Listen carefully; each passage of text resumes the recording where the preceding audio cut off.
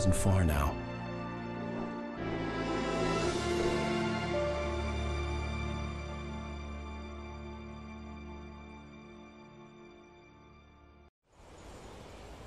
Today, I would meet the kidnapper, and he would. So give I've me been ice. asked I wouldn't give him any other choice. a few times, like how much is Alan Wake, Sam Lake as a writer, and Little, without realizing it. my answer is not really at all. But there is a certain kind of a truth to the idea that there are, of course, we always draw from our own experience. And I think that, surprisingly, a few of the Remedy games in some way are metaphors and commentaries on video game development.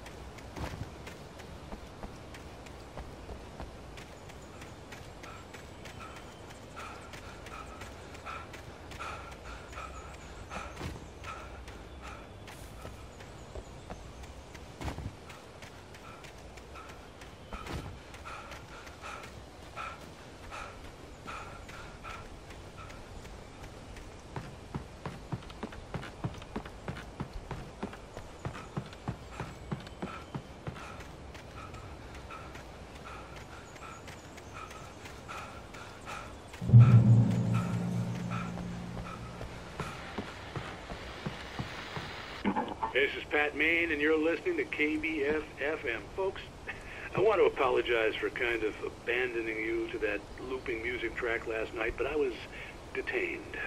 You see, I encountered a big-shot G-man with an itchy trigger finger who could use a lesson in manners and a boot in the ass, not necessarily in that order either. Now, folks, I know I'm not being very informative here, and I apologize for that.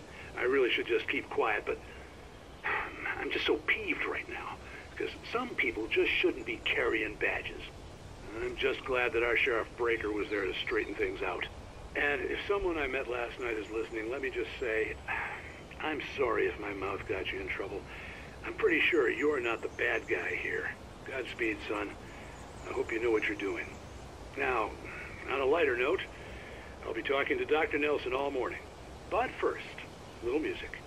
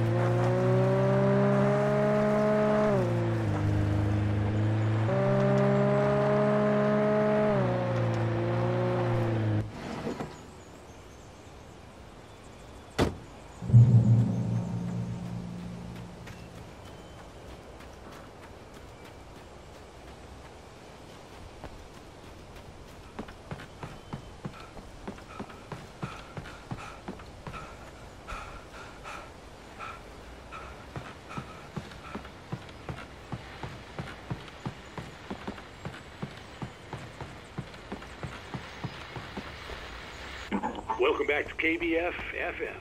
Hope you enjoyed that tune. Now, Doc, you were talking about life and finding that special someone, that soulmate. Well, you were talking about that. I was saying I don't buy it. Well, see, to me, that's strange, because I always pegged you as a hopeless romantic. You got me there, Pat. But I think love's where you look for it. And you need to do a lot of looking, sure. But the idea that there's that one special person out there for you, and if you miss that chance, it's gone forever, and you're forever incomplete. I mean, isn't that depressing? Or, heck, childish even? There's plenty of fish in the sea. And apparently a fisherman has a fishing analogy for everything, but what you're saying, isn't that a little harsh? Well, no. What I am saying is that your potential for finding that connection isn't limited to what's essentially a chance encounter. How is that harsh? Yeah, well, I guess that's a nice thought, but let me say something personal here. Okay. Now, well, I don't disagree with you exactly, but I can't really fit that together with what I feel, what I felt for someone, because she was the one. She was. And I let her drift away from me. Maybe I didn't put in the work, I don't know, but, well, since then, and it was a long time ago, but since then there hasn't been anyone, not like her. And I'm not saying I dwell on her or haven't moved on. I like my life. I'm not living in the past, but I do miss the way she completed me. You can't argue with the heart, Pat. I'm sorry, folks. I had kind of a scary experience last night, and let's just say it's shaken a few things loose.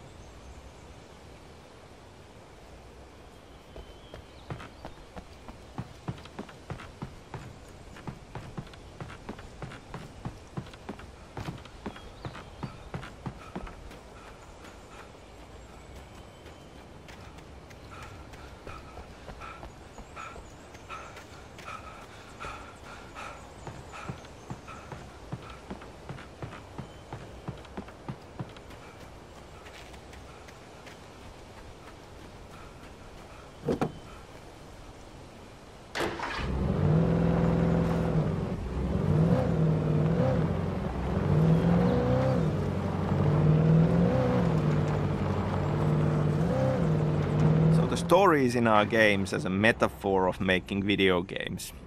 I mean, obviously, in these past 25 years, a considerable amount of my life has gone into making video games and thinking about video games and struggling with the process of making video games. So it's not a surprise that these elements sneak in. Alan Wake in particular is a lot about the process of writing a story and struggling with writing a story. I mean, obviously we see glimpses of him struggling with it and thinking about it. So it's one of the reasons why this game is so close to my heart.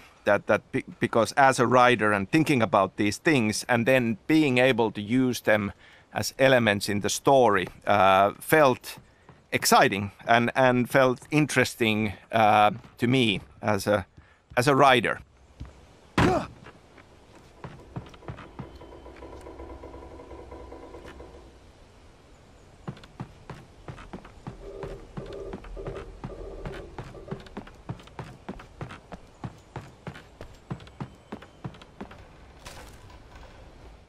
For Mott, spying on the writer on the ferry had been a disappointment.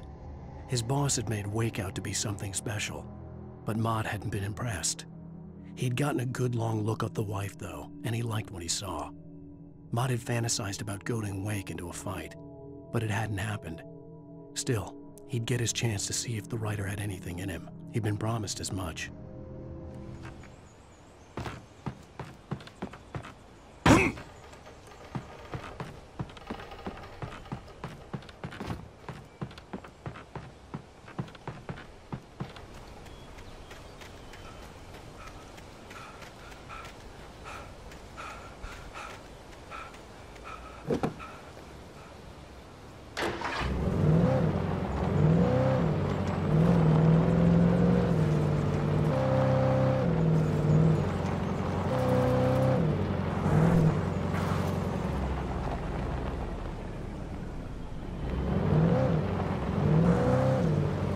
I was early.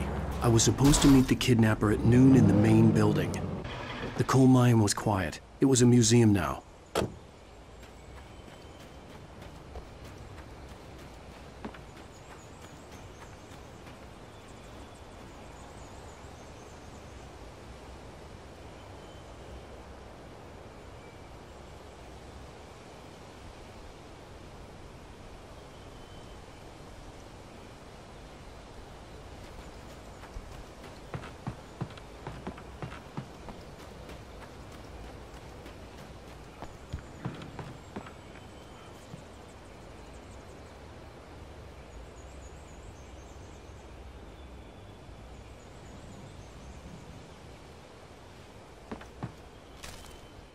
With Nightingale gone and the night wind blowing in through the broken studio window, Maine stared at Sarah.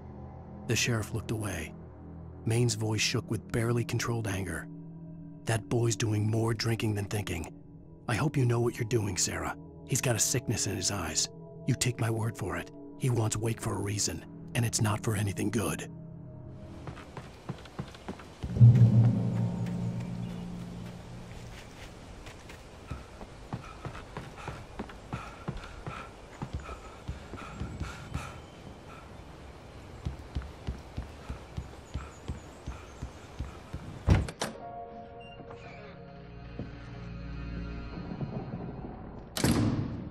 I didn't want to go outside. Cops had to be looking for me. The noon sun turned the place into a sauna. The day dragged on. Different scenarios ran through my mind. Ways of how I'd torture the kidnapper to get Alice back. Or the different horrible things he could have done to her. I imagined her dead. I had no way of knowing she was still alive. It was killing me. I was running on blind hope. It was all a waste of time. The bastard never showed up.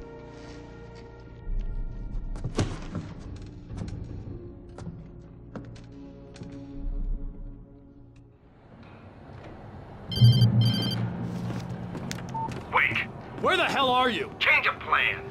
You know where Mirror Peak is? It's a big mountain north of where you are. You follow the path from the mine, you can't miss it. There's a lookout point there. I'll be waiting. I'm through being jerked around by you. You want to see your wife alive? Because if you do, you better watch what you say to me. Do we understand each other? I want to talk to Alice. Yeah, and I want the manuscript. Don't keep me waiting, Wake. Hello? Hello! Ah! I'm gonna kill him! I had to get to Mirror Peak.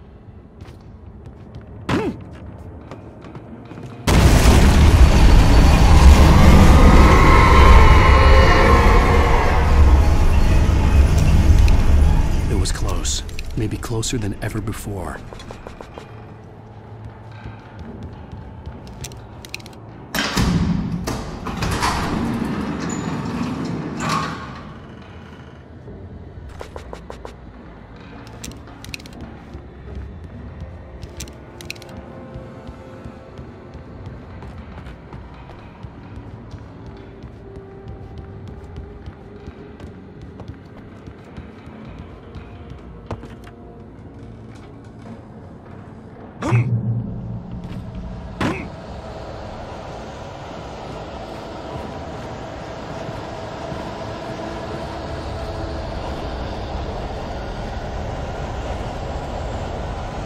Now in this commentary I talk a lot about my own perspective and how I see these things, but it's always important to mention that making video games is very much a team effort.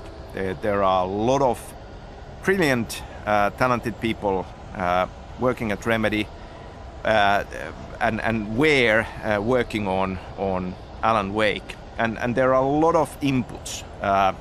You know, as a writer, you have a story in mind and you refine it to a certain point.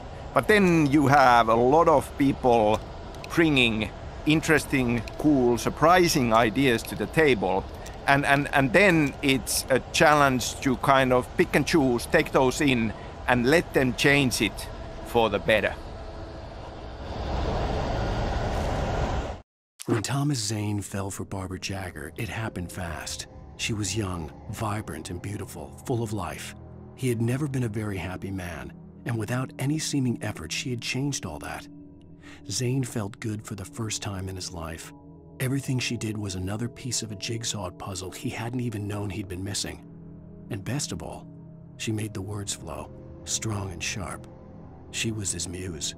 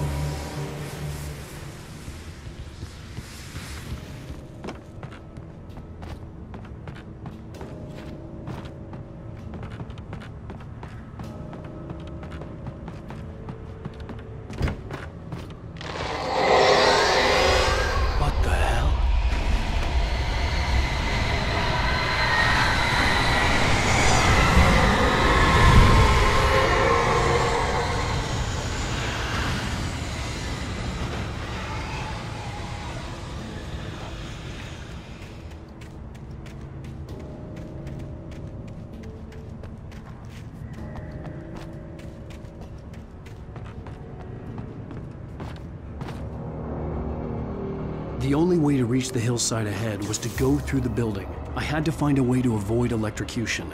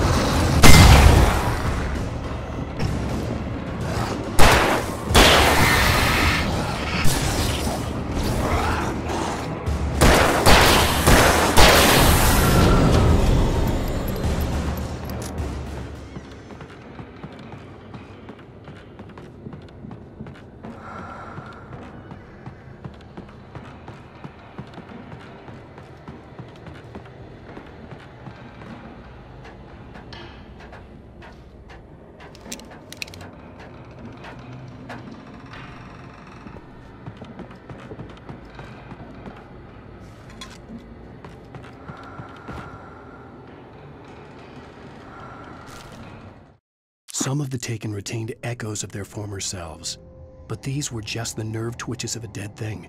Nothing remained but a shell covered and filled with darkness. In most cases, these puppets were enough for the purposes of the dark presence. But for anything more elaborate, as with the writer, it was different. It needed his mind. And so rather than taking him over completely, it merely touched him.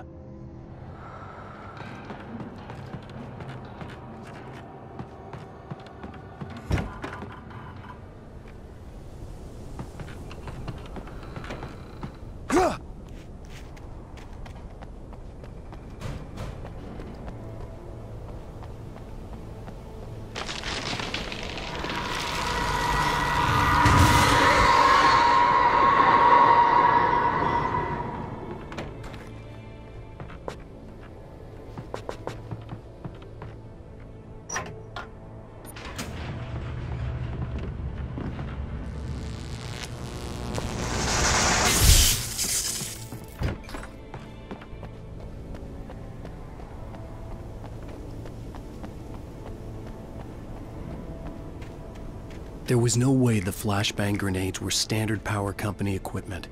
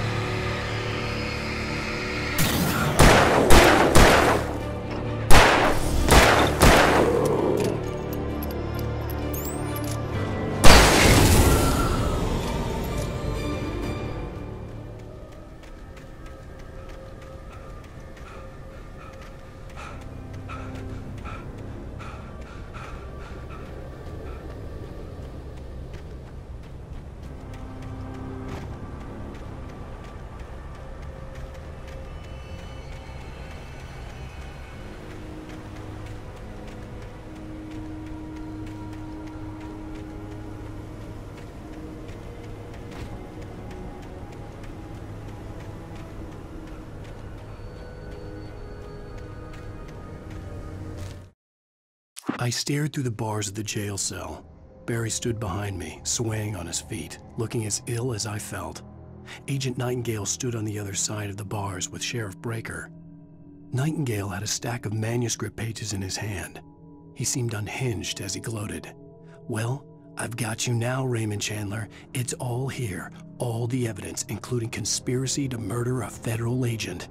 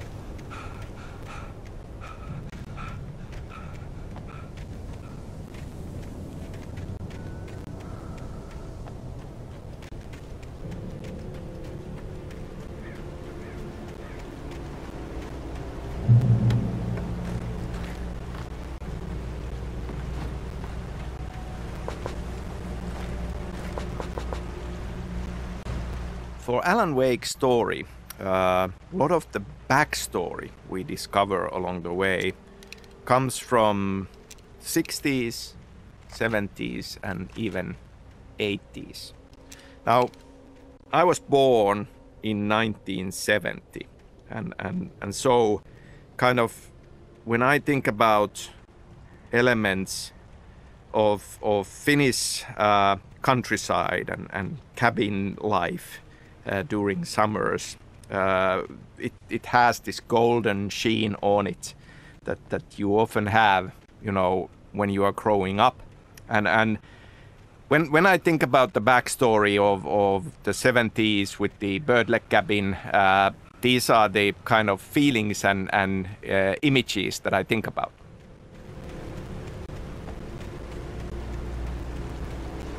I had no real plan.